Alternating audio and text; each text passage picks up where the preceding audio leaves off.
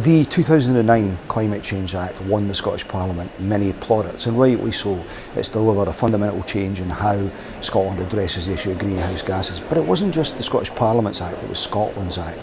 Here we are, a number of years on, we have a fresh chance to look at how we tackle climate change.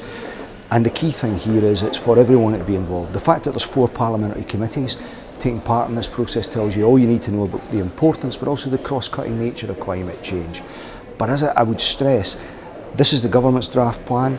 MSPs will look at it, but we want to hear from stakeholders, we want to hear from the public, because there's an opportunity here to improve what's in the draft plan, hopefully, and get where we really need to go on this.